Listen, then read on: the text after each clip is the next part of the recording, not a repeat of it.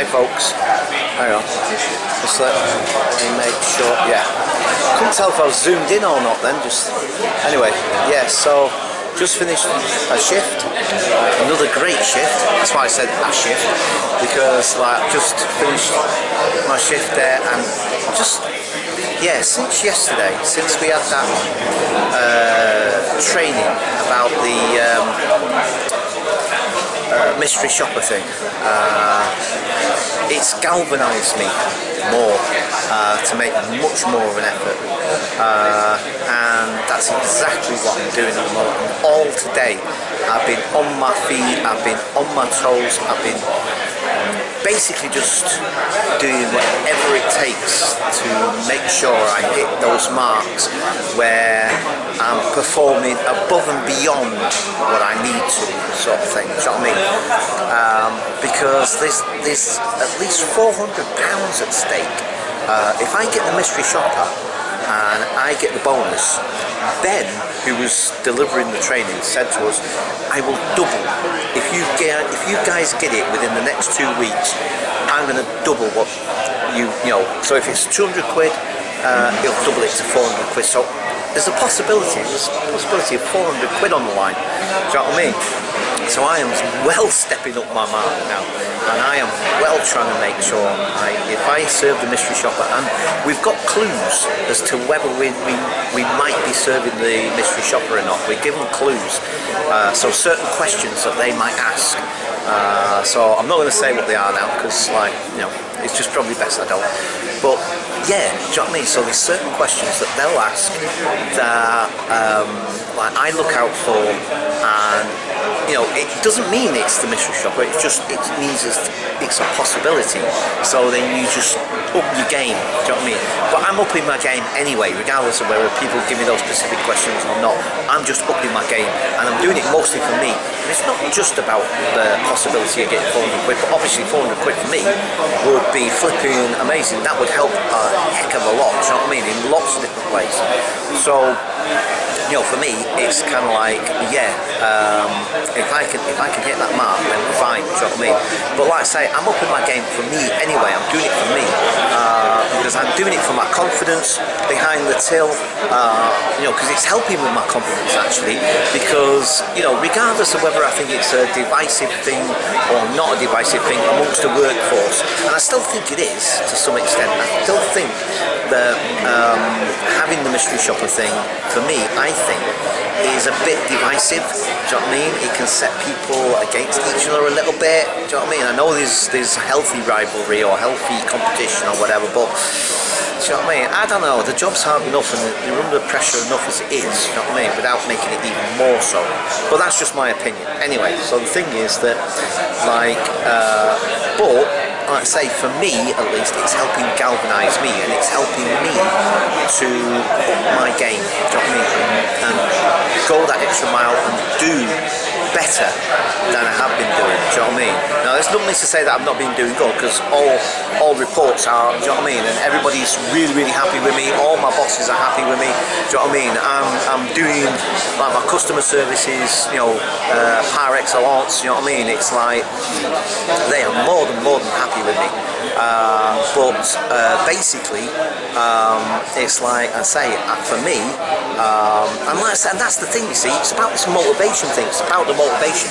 I'm thinking to myself, what exactly is motivating you? And you know, is it just purely a monetary gain? Is it purely just about money? Do you know what I mean? And for me, it's not just about that. Do you know what I mean? It's about making myself better and doing a better job. Do you know what I mean? That for me is what's important. Do you know what I mean? So that's exactly what I'm trying to do. I'm just trying to up my game. But of course, the money is a bonus. You know what I mean? It's obviously like, you know, getting that. If I could get the mystery shopper and I make like that 400 quid, because Ben said he will double it. Do you know what I mean? And I'm thinking like, wow, that is amazing. Do you know what I mean? Then fantastic. Do you know what I mean? That helps so much. But like I said, even if I don't get it, I'm still upping my game regardless anyway. Do you know what I mean? So and it's making me feel better, to be quite honest. It really is, because now I'm feeling a lot more positive, feeling a lot more confident. I made a couple of mistakes today still, you know what I mean? But that's because I was trying to be efficient and sometimes a bit over efficient, so I'm pressing buttons and not always clocking what I'm pressing, because I'm trying to be as quick as I can, get the next customer and so on and so forth and what have you. So I've got to watch that a little bit. I'll be mindful of that I'm maybe going a bit too quick, so I need to just rein it in a little bit, sort of thing, but still be quick, do you know what I mean? So anyway, so it's been really good today, really enjoyed it.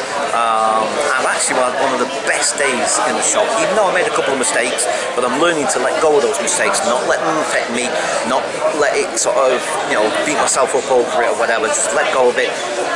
You know, one of our bosses comes along, they sort it out, it's done, it's dusted. The customer is usually quite alright about stuff, you know what I mean? They're not usually that irate about it, as long as you sort out the issue, whatever it is, you know what I mean? And then, you know, we move on to the next, and you know, yeah. So anyway, so now, like I say, obviously finished my shift, and now I'm having my food, and this is my new favourite thing to have now, the Swedish meatballs, man. Yeah, this is my new favourite thing. I love these things, and a can of Coke, and I've just had a latte as well. Well, that's nearly done, but then I'm going to have my Coke as well. But yeah, so that's what I'm going to have for my lunch. Those Swedish meatballs are really nice, actually.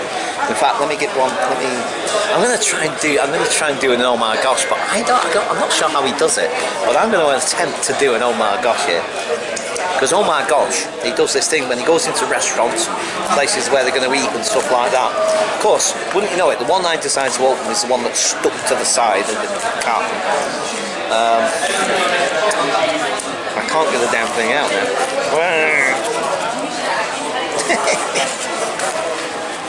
I'm trying not to... Right, wait a minute, back in a second. Okay folks, so this is what I'm having. Do you want to take a bite? Whoa, flipping heck. That was a big bite you guys took. I probably didn't do that right anyway, because oh my gosh, the way he does it is so clever. I love it. But yeah, I'm gonna keep trying that, because I think it's a really cool trick that he does. It's really interactive, and it feels like a really nice little thing that he does with those viewers, sort of thing. So and I think it's a really nice little touch. And although it's oh my gosh is, and I'll obviously give him credit. That's his little thing. I want to try and do it a couple of times because I think it's really cute and I love it.